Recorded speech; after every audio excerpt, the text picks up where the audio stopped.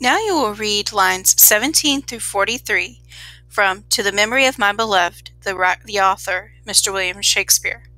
Start at I therefore will begin, soul of the age, and stop at He was not of an age, but for all time.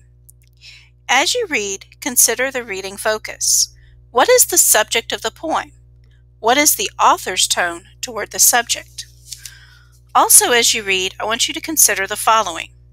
What is the purpose of an elegy? How does this poem fit this purpose? What does Jonson say about Shakespeare in this poem? Is Jonson's tone toward Shakespeare positive or negative? What details in the poem support your answer?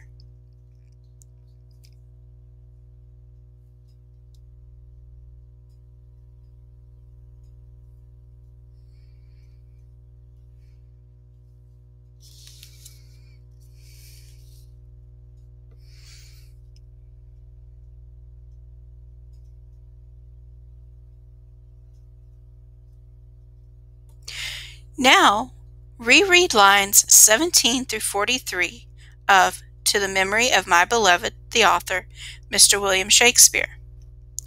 As you read, annotate the text for lines that connect to the claim that McCluskey makes in After 450 Years, We Still Don't Know the True Value of Shakespeare.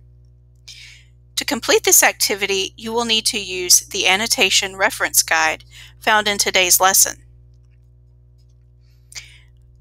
You will also need to record important notes in your reading response journal. As you complete this activity, consider the following. What was McCluskey's claim about Shakespeare's legacy? What lines in Ben Jonson's poem reflect a similar opinion? What positive things does Jonson note about Shakespeare in the poem?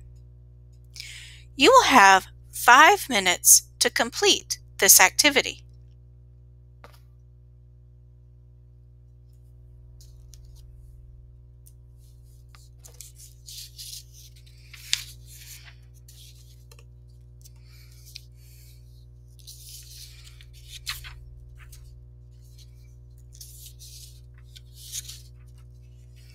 Now you will develop your response to the questions to evaluate the effects of To the Memory of My Beloved, the author, Mr. Shakespeare.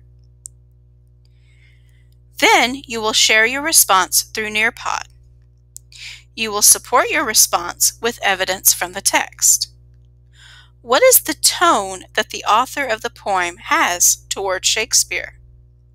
What lines from the poem reflect this tone?